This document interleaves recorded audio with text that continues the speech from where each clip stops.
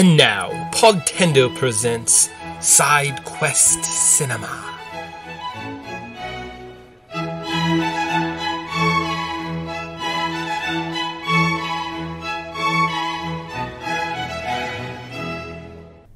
Silent Hill Revelation. Please, sir! Her powers were a mystery What's happening? You did this. How can it be me? until her destiny To Silent Hill. was revealed. You were chosen to kill the demon.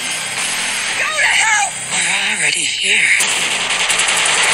Silent Hill Revelation 3D. Run! Rated R. Starts October 26th. Welcome back, guys, to Scary Spooky Month on the Podtendo podcast, where we talk about movies on a video game podcast, but it kind of makes sense because they're a movie based on a video game, like almost exactly. Like for some reason, there's like, in case people don't want to play Silent Hill 3 or 1, and get the full story, they could watch this movie and be kind of more confused. That's what they're going for. I'm your co-host, Mick, and I'm joined every episode by my lovely and talented co-host, Tyson. What's going on? Oh, living the dream, being confused, watching these movies. So much confusion. Because it's a good time. if you ever just like get really confused or if everything's just like super like makes sense in your life, just stop that and just watch some Silent Hill. And then everything will be confused and upside down and what's reality and why do people do the things they do. So it's good times. That's fair. No, that's it's an experience, this movie. We're here. I don't know. We said we'd do it, and then I watched it, and I was like, man, I hate the fact that we have to talk about this movie. So we'll make it short and sweet, because we're talking about actual Silent Hill on Halloween. I'm kind of excited about that podcast, so we'll get this one over with, because it's just kind of a thing that happened. Silent Hill Revelations was a sequel to the movie we talked about 2 weeks ago. Wow. It was released October 26, 2012 in Canada, and November 28th in France. The runtime of this movie was 95 minutes. That's not pretty short and sweet. Bet you they get to the scares right away. The budget of this movie was $20 million. The box office saw $55.9 million return. The director was M.J. Bassett. It was produced by Samuel Haddad, Don Carmody. Cast included Adeline Clemens, Kit Harington, Deborah Kara Unger, Malcolm McDowell, Carrie Ann Moss, and Sean Bean. Yes. It's not the actor's fault why this movie is not great, because it's a decent cast. Decent cast. You'd see a lot of these people and you're like, hey, these are actors. They're people. They're okay. I've seen them in things. Yeah. And then you watch them in this travesty and you're like, wow, this movie makes all these actors look bad. It's terrible. Let's see if the development details can tell us anything. So due to working on another movie, Gans, the director from the first one, would not return for the sequel, and the studio went ahead and hired Roger Avery to direct. After Avery was sent to prison following killing someone with his car, the studio released a statement saying Gans would not be returning because they wanted to make a sequel that would be more accessible for larger audiences versus the weird avant-garde French cinema 3-hour masterpiece that was Silent Hill. The director's cut, yes. that is. Right, of course. I was going to say, I'm like, 3 hours long. I'm like, oh yeah, I forgot that somebody made a 3-hour long. Or it was like, it was something like, it was bulky, like 240. And the other movie's just like hour 40. So I'm like, there's an hour of her just like walking around solving puzzles. Looking at this damn fluid and being like, how do I get the coin out of the hand? I just don't understand. And you're like, oh, just pour the acid on it. I'm like, why? Why would that be a thing? Yes. Or her just trying to vaguely read some like bloody notes and some like a poem to try to figure out the melody of a song. Piano at 5 p.m. I don't know what that means. Great. So like that was cool. They worked carefully to use the mythology from the first movie and Silent Hill 3, the game. There are many Easter eggs for fans to appreciate, but the production knew that they might disappoint fans since it isn't Silent Hill 3, the movie. In 2012, Bassett, the director, spoke about how this movie was made in collaboration, and she wished she had stood up for her original vision, instead of trying to tie the game and the film's canon together, as it created contradictions and retcons. She apologized if anyone didn't like this film. Well, Bassett, we forgive you? Yeah. Do we? Well, the problem is, I don't know if we forgive you or not. Anyone trying to make sense of this, it's like, I get it. It's Silent Hill. It's like... Well, it's just, no, it's the Don Draper meme at this point. Like, she's forgiving us, but, like, I don't think about you at all. So I guess you're forgiven in the sense that you didn't, like, affect me at all in my life, so... Yeah. Sean Bean was confused when he got the script why his character's name was changed in the direct sequel movie. Yep, that's a good point, Sean Bean. That's a great, accurate question. Why am I Harry Mason now? I feel like I had a different name in the last film. Wasn't my name different? What? That seems odd. No explanation? No, you're just always Harry Mason. Okay. You've always been Harry Mason, don't you know? Yeah, okay. Awesome. Sweet. Cool. Oh my God. Filming began in March 2011 in Ontario. I think lots of production happened in Toronto. Unlike the first that explains so many production quality questions. Unlike the first movie, they actually composed original music for this film rather than just use the soundtrack from the game. Did we talk about that during the first movie? Probably not. Okay. But remember the soundtrack being not bad, and in this one it was... It's Silent Hill adjacent, but it sounds just kind of like...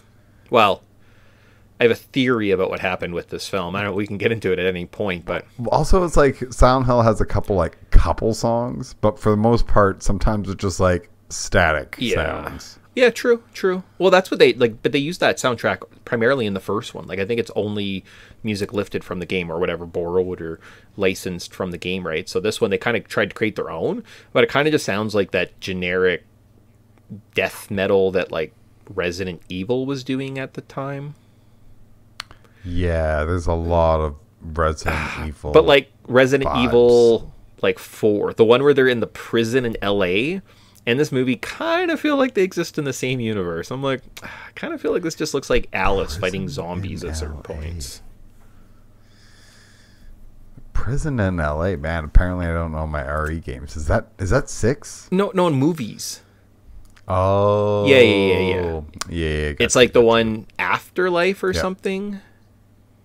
Yeah. Not the one where they're in a desert. No, it's like the next one. Yeah. Yeah, and it's just like kind of like all, or any of the later ones where it's just kind of everything's like overly kind of CGI and like kind of washed out. Oh, this movie looks a lot like that, and then just randomly being like, Claire Redfield's here, and in this movie they're just like, Harry Mason is here, or maybe like a trucker shows up at the end and he's like, hey yo, I'm from Silent Hill Origins.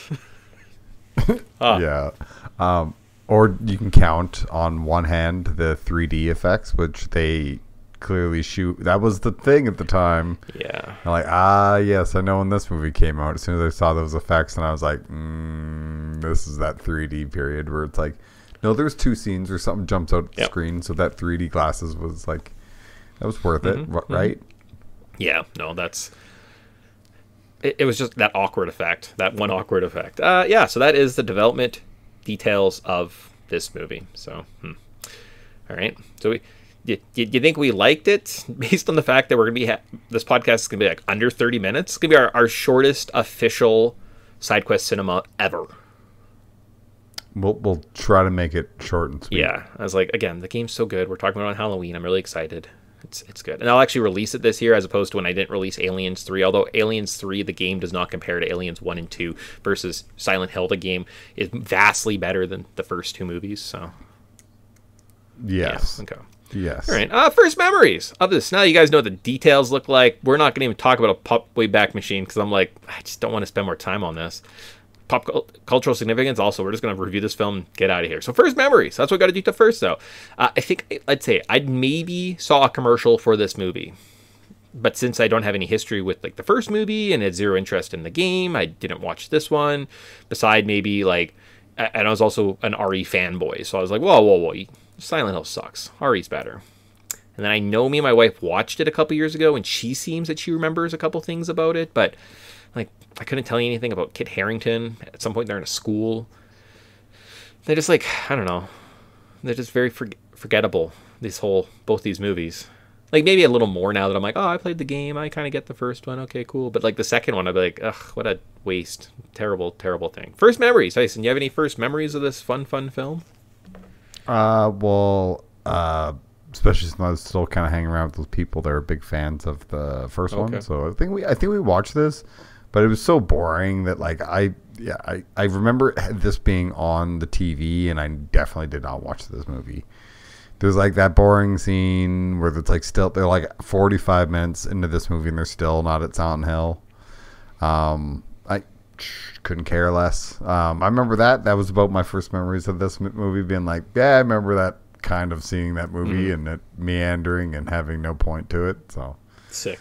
Cool. yeah, that's my first memories. Awesome. I'm glad we podcast about these things. It seems important.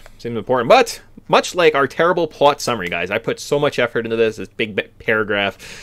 Let's get to that. We can review, and then guys, we're out of here so fast. Oh, I'm so excited. This is like our Halloween treat to ourselves, because I have even a funny game on the Silent Hill game podcast. Like, I'm really excited to get to the end of it because there's a fun game Tyson gets to play and he'll laugh. But we just got to get through this. All right, terrible plot summary of Silent Hill Revelations. Woo! Years after the end of the first movie, Heather, the girl from the first movie, is haunted by Silent Hill, and her mom is trapped there, and Sean Bean gets kidnapped there. So Kit Harington takes her to Silent Hill, but he almost stops her because he is evil now. They enter Silent Hill 30 minutes into the 90-minute movie.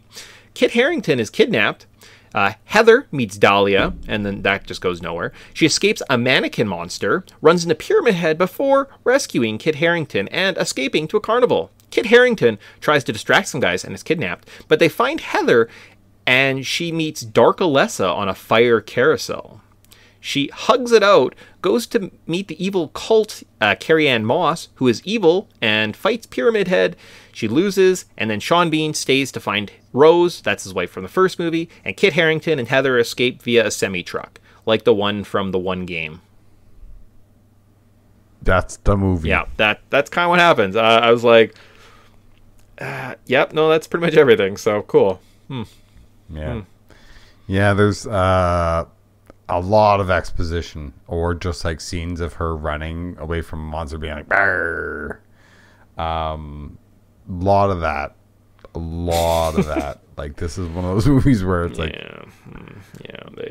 you could have, like, you wrote 30 minutes worth of material and you just stretched this out. I know how to stretch out a scene. Yeah, no, it was just, I don't know. That was it, guys. It's, yeah. I don't even know what to say. Like, it is just a series of, it's nothing. It's just a nothing experience. like that. It's just, it just doesn't. You forgot the part about the ambulance. And she brought the ambulance in, and then she gave, what's that actor's name? Malcolm McDowell. The amulet, and then he turned into a monster, and she shot him. Yeah, then she like takes it, and then that was the end of that plot line. That's it. That's the whole thing. And then they're like, "Oh, hopefully you give us this amulet." Yeah, make sure you have this amulet. Okay, all right. Review. Favorite part of the movie. What's your favorite part? You go first. I said the 1 minute scene where the nurses were there, because they were kind of like creepy in the first one. Although I said like, oh, you guys should do like less nurses in just like a room and like have it poorly lit. And this one they did less nurses, but gave them all like more cleavage and lit it better, so they weren't as creepy. Had you just like turn the lights down a little bit, but they had boobs, so like, that was cool. And then one time you see a girl whose boobs are out, and like she turns into plastic. Oh yeah, because those are like, because like guys like this movie, so you have to do that. But there was like those parts, but like I just like, it just wasn't done well. I was like clearly they're actors, and like they paid these girls in makeup to like move like that, and then they just kind of like wash it out with fast cuts and poor lighting, and there's no tension. Like, this isn't a scary movie. Or like the cinematography is like, oh no, look at those legs. Yeah. Look at this upward shot of one of their heads, and you're like, ooh. That's the thing. Like, there's no gore. You don't really see anything. Like, it's not a scary movie. You're not psychologically. You're like, oh. No, the goriest scene is kind of the beginning where they're like eating. She's all of a sudden transported into like everybody's getting mutilated and everybody's eating all the flesh and everything. I'm like, that's kind of the goriest scene. Yeah. But it's that's about it. Yeah, that's like yeah. it's yeah. Yeah. I gotta pick a favorite part. I really like the parts with Sean Bean. Oh, yeah. Because I'm Like the mythology of how Sean... did she come back to the real world? Sure, yeah, no, that's a good one. I like the mythology of this universe. I just wish it was handled better because it's like, but yeah, for the most part, this movie is a absolute mess from start to finish. Oh. It's like I can't name good things about this movie because it's just scenes that happen. That's it. And like she just runs it's around. It's not good acting. It's not. Yeah, no, it's not scary. It's not. It's just nothing. Or how about the bad makeup that clearly looks like a high school plays makeup, or like everybody's costumes that look like they literally went to Goodwill and were like, just wear more jackets. Well, and it's just wear like 18 jackets. It's just a replete of almost like the first movie, where it's just like, remember all the stuff she did in the first movie? What if she just did in this one? Like, she meets and then the they fire, just exposition it over instead it. Of she meets the little girl and there's like a fire tornado. What if she's on a fire carousel before she goes and fights the other person before the monster shows up and kills everyone? Just Deus Ex Machinas, and then they leave. And I'm like, oh my gosh. Most notable scene or part of this movie. So you haven't seen it for a while, and you're like, boy, that movie that came up. So how about the opening carnival scene? Huh? Heather being weird in the school. That's it. Nothing interesting happens for the first third of the movie. So those are the only two scenes I could think of. And Kit Harington's introduced, being like, "What? I can't follow that introduction." Aren't I clever? All right, so that's the first third of the movie again. All right, so we meet Dahlia. That goes nowhere. The plastic naked girl, the mannequin monster, Pyramid Head, the one random girl that gets saved only to be died 2 minutes later. Yeah. Within like literally 2 minutes. Yeah. The killer zombie nurses. The carousel part with dark/emo Alessa. The pyramid head when he fights the blade head lady. Yep. That's kind of it. Randomly was this one chick, the one main. Yeah, she's like the cult chick. Vincent, so Kit Harington's mother, who's like the leader of this different sect of the cult, who's trying to bring Alessa back to awaken this dark god. And she's evil, and she goes out and like becomes a monster and chases Heather back to Silent Hill. Yes. So rather than kidnapping her because she's got powers, like she goes out and she like kills a reporter, a private investigator, a private investigator who is like an intriguing plot line, and then he literally gets his fingers because it's from the game. They're like, we have to, and then I die. We have to include the guy from the game. No, you don't. Yeah. You're like, you know what you could have done? Really don't. You know what you could have done for these movies?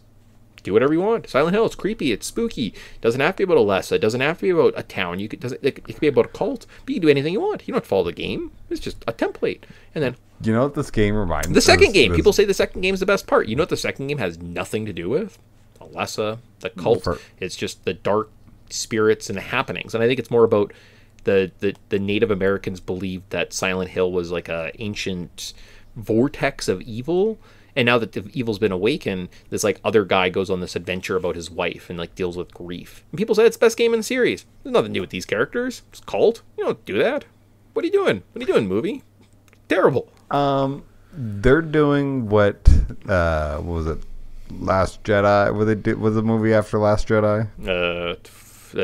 Skywalker. Rise of Skywalker. Yeah. Right, yeah, it's what Rise of Skywalker felt that needed to do. It's like, we need to like fix all the plot holes from the Last Jedi and exposition over things. And it's like, or you could just not. You could literally just let this go. Like literally do anything. Minus Sean Bean. Doesn't that the main chick comes back for like 2 scenes where she's a ghost being like, "Oh hey Sean, hanging out here. I don't know what to do. This is how the girl came back, but I can't come back." Okay, cause of an amulet. I only have one Sean. Amulet. Yeah, like okay, sweet. So dumb. All right. Least favorite part of the movie. We didn't really say anything for notable scene because it's just not. I have mentioned it a few times. Nothing happens in this movie. Feels like it moves way too fast. There are just a few scenes. There's no story. There's no character. There's no real reason to pay attention. A 3-year movie. Could just be the opening of your movie. She'd be like, oh, I need to get back to Silent Hill, and like, oh my god, my dad's gone, and then it could just be her riding on a bus to Silent Hill. Like, you know what I mean? Like Vincent, she can just meet Vincent anywhere, and he doesn't have to like lure her there. That doesn't have to be a plot line. I know it happened in the game, but like, it doesn't have to be anything. Yeah. Yeah, no, this movie's... But, like, I also don't want them to spend more time in Silent Hill, because everything in Silent Hill was terrible. So, like, I just... Yeah. Yeah. Well, I'm conflicted because, yeah, the times not in Silent... Or times in Silent Hill suck, and then the times not in Silent Hill suck. Because this movie is just, like... It knows, like... It's trying to mimic what the first movie did, but it does it so poorly where, like, well, it's dark time now. Now monsters are here. Now they're gone. Now they're here again. Yeah. It's like, it doesn't really know what it's... doesn't even really know, like, the universe it's trying to exist in. This is, like, a parody of what somebody trying to do a sequel to the Silent Hill movie comes across. Like, it's just, like... It's long. Like, to me, it's 93 minutes. I must have restarted this movie or had to like, because I'd just zone out and just like stare at my phone. And you're like, fuck. 3 times. Go back, restart. And you're like, okay, that's the scene that okay. And you're just like, fuck. I'd be bored. I'd look away, and they'd be like, ah! And you look back, and you're like, wait, why is this here? 4 scenes later, all of a sudden, Kit Harington's showing a giant scar on him, and you're like, I missed like. Where did you even get introduced? It's just like, it doesn't... And you like zoom back a little bit, and you're just like, oh, man. I wonder which worse. Is this worse or like the Resident Evil? Remember the one we watched that I just didn't release because I think we ran out of time? And I was like, literally, it's just you being like, this is the fuck, I hate this. And I'm like, okay, just like, it's not the worst thing ever. Because this movie exists.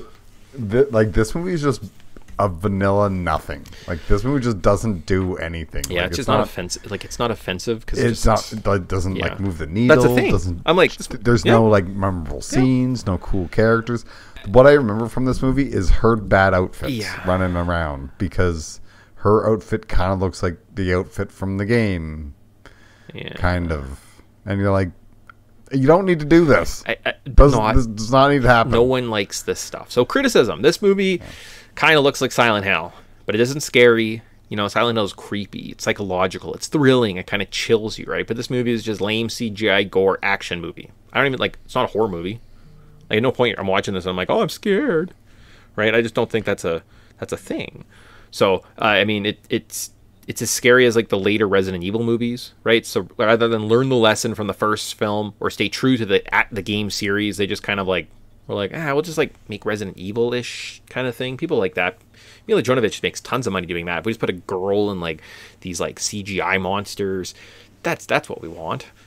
And that's not what we wanted. Like, you could have just done something creepier and like saved money and just had like darker lit shots and like scary hallways and like creepy sounds. Yeah.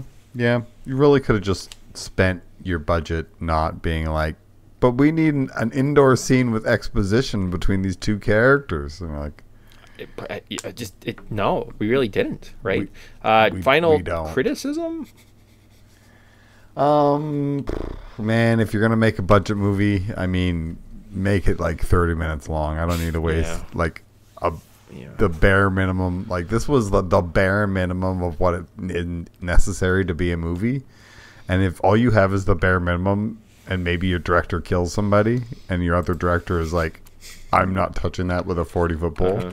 Maybe just don't do this. Maybe just don't do this. Maybe just like let the first one be its own kind of thing and do what's like Punisher Warzone did. The first Punisher was Thomas Jane was like, this is fine. It's fine movie. And then they couldn't get Thomas Jane back, so they had to like recast it. So they came up with Punisher Warzone, did its own thing. They just did its own thing. Guess what? People didn't love it at first, but people go back now and watch it and they're like, hey, it's different. It's doing its own thing. It's a thing. I appreciate this. Is just don't waste your time. If you see it, like, be like, no, it's not worth it. We learned our lesson. Sorry. Final praise. The costumes and sets and monsters kind of look like Silent Hill. Kind of. I liked how many jackets they managed to always have their characters wearing, because everybody always had like 17 layers. Yeah, Kit Harington always got kidnapped. It was great. And are you buying it? Sorry, Tyson. Final praise. You know what? It's just like it's bland. I mean, if you kind of want to watch a watered down movie, I've seen more watered down movies. It's just not really memorable, but I do laugh at a lot of this movie because there's some times where it's intentionally trying to be like, oh, see how spooky and scary this is with like the little girl, like Alessa or whatever.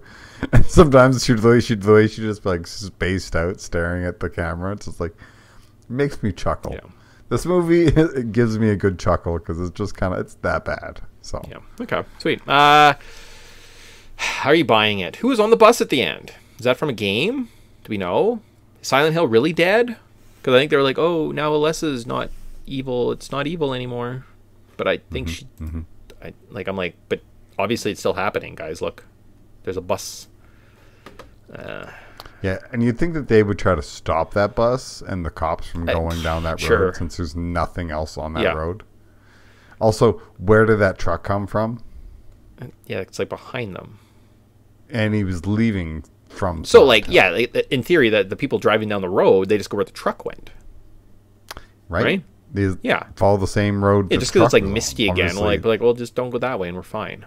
Okay. Yeah, just don't take a right down the across the crazy bridge at the Right. road. This is like the worst video game movie. Here we go. Movies based on video games. List, IMDb. I like the rating system. It's like kind of accurate. It like kind of makes sense if you kind of think of it as like, oh, it's a 7.4. You're like, oh, okay. Yeah, sure. All right. So top movie, Legend or Mortal Kombat Legends, Scorpion's Revenge, 7.4. Is that?